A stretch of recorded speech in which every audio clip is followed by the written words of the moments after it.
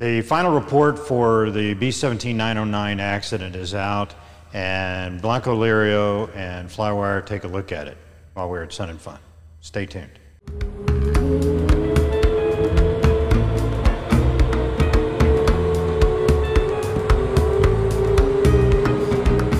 Hey, Scott Perdue here with FlyWire, and today we're going to take a look at the final report from the B17 9o9 accident. I'm going to do it with Juan Brown at Blancolirio. We were down in Sun and Fun, and we took a little time out, and we talked about the final report and some of the highlights of it. There weren't any big blockbuster changes, but there were some really interesting things that came out about it. So stand by. It's Saturday, April 17th. My name's Juan Brown. You're watching the Blancolirio channel. We're here at Sun and Fun 2021, where it's fixing to rain Saturday. And tomorrow, Scott, you just reminded me, tomorrow's the anniversary, another annual anniversary of the Doolittle Raid on Tokyo. Wow. Scott Perdue, FlyWire YouTube channel. So the final report came out on the crash of the B17 9o9 up in what was it, Connecticut there, Windsor Locks. Was there any surprises in the report there? What'd you think of the NTSB work on that final? Well, they got the probable cause right. Mm-hmm. You know, Dan would be happy about that. Yeah. You know, basically it was the pilot that mishandled the emergency. Mm-hmm. And I think that was pretty evident. It didn't take a whole lot to figure that out. Yeah. But for me, actually, the biggest surprise was the toxicology report that came out. Yeah. And I don't remember seeing that very much detail in the docket. Mm-hmm. So the big one from that one is both the pilot and the co-pilot had elevated carbon monoxide poisoning. But wouldn't that just be a byproduct of the accident itself, or? I don't think so, because just a very short amount of times, like when the airplane hit and then started burning. I'm not a doctor. I didn't sleep on Holiday Inn Express last night, so maybe I get this wrong, but I think it would take exposure over time. Not they weren't seconds. even up that very long. Well, they weren't up for 5 minutes. Yeah. So that's not an awful lot of time, but they were taxiing, etc. So I think to get elevated like that would take time. So there's that issue. They didn't study that. Okay. And the other one is that the pilot had 2 different cardiac drugs for hypertension and for arrhythmia. And he was taking those, and those are special issuance kind of drugs. I don't remember seeing his medical. If he had a special issuance medical. Oh. Exactly. So I didn't see that in the docket. I'm going to go back and look at it again and see if I missed that. But what I remember is that his medical was a class 2, and it was current, but it was only for glasses like I have to have. Okay. And then the question wasn't, did Mac shut down the wrong engine? It didn't really matter in the end, did it?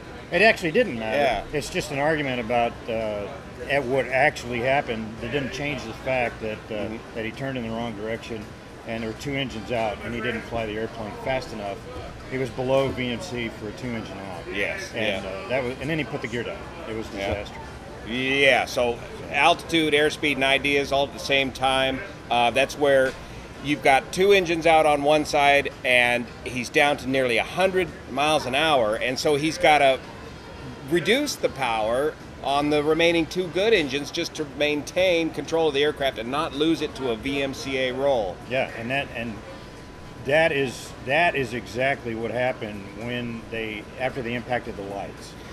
And that point about the power being on, when you look at that footage as the final bit there, when they do hit the lights, that power on would be, well, a number of things. One is you're wrestling a beast at this point. It's likely that Mac at the controls had both hands on the yoke, and the right seater is probably just terrified at this point.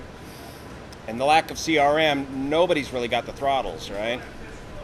Nobody has the throttles. There's speculation that that it was kind of when they hit, it was an automatic reaction to push the power up. It may have been a conscious reaction to push the power up. Or was it because of the lack of, they mentioned this in the report, the lack of restraint, shoulder harnesses, that sort of thing? Could you be thrown forward, or even the crew chief, did he end up on the throttles? He didn't report that, but he didn't say that because he actually sat down next to the ball turret on the floor unrestrained by this time.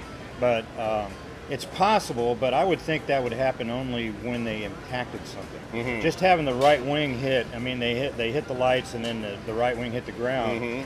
I don't think that would have been enough, and it wouldn't match the time when the engine noise increases. And I do want to say one thing about was there something on the timeline? Yeah, I have something to say about the timeline, but the engine noise increasing, there is the possibility, and they didn't study this, there is a possibility that that's just an artifact of where the recording heard it. So in other words, the engines were already up. It's possible the engines were already up, and they just heard it. The Doppler as it comes past the camera on the audio. Yeah. Okay, so it may sound like the power's coming up, but it may just be a steady power setting. Right, and so that they didn't look into that in any detail. So there's some holes in this report that, I mean, does it matter? No, it doesn't actually affect what happened in the accident, but from an anal point of view, it'd be nice to know exactly what happened, timeline and things like that. And what was it? There was a point on the timeline you wanted to make? Yeah, I read on the final report versus the rest of the docket, right? Right. Yeah. When you read the docket, they actually have a really good breakout of what the timeline was, and they analyzed it and where things happened and stuff like that, and they matched it with what radio calls were made. And they know, you can tell pretty much where the gear was put down, which was early, but it was on more or less downwind. It was an ugly downwind, but it was more or less downwind. But on the timeline, it has it happening as the first thing. Oh yeah, they got that backwards in just a it's clerical error. We don't know. Yeah. But the thing I'm sorry, but the thing that bothers me about this is this is the final report. Yeah, you got to get the final. Exactly right. You got to get it right. I mean, and it brings into question the rest of the conclusions in the report. How professional was it done? The report itself, but the conclusions are pretty conclusive, and it's. Well, you're right. You're right. He mishandled. He mishandled it. I mean, they have incidences of B-17s in World War II with huge amount of battle damage coming back on one engine. Right, and they could do that because they're up at altitude and they've dropped their loads and they're coming down from a high energy state. Right. This was a low energy state to begin with, just a worst case scenario. Yeah. And he didn't make it any better. When he put the gear down, he had a small window where he could have landed on the cross runway, and that's about it. Just gone around and come right back to the cross runway rather than take it all the way around to the runway that he took off. Yeah, because he was actually, when he put the gear down, he could have made a right base and then just landed there, and that would have worked okay, maybe. But they didn't. It sounds like on the radio they're not. That the emergency wasn't that big a deal. We got it. We're coming on around. Yeah, we got to come back. They didn't declare emergency. They didn't recognize how bad a situation they were in. And this, of course, is a long sequence chain of events that goes all the way back to the structure of the organization and the lack of oversight from the top down. And that's what I thought the NTSB did a good job on, was breaking out the long chain of events that led to this. Yeah, and I agree with that. And my video that I did on the first one I did was basically, this is a cultural problem. A cultural problem, yep. And normalization of deviance and all of that, yeah. Very good. All right, Scott Perdue, FlyWire. Check out his channel. He's got a lot of good warbird experience, and so that makes him an expert witness on the B-17 situation. And I sleep in Holiday Inn Expresses. That's right. I sleep in Dan's camper. Sun and Fun 2021. See you here. Well, there you have it. As we said, there was some really interesting things that were kind of highlighted in the final report, but overall it wasn't anything really new. So, interesting stuff. Anyway, hope you enjoyed watching Juan and I take a look at the video, or sorry, in the video, take a look at the report. And if you liked it, hit like and subscribe. It looks a bit here like this. And go to Blancolirio. He's on fire right now. He's got a lot of stuff going on. So a lot more prolific than I am, but I enjoyed working with him. So thanks for watching, and we'll see you next time on FlyWire.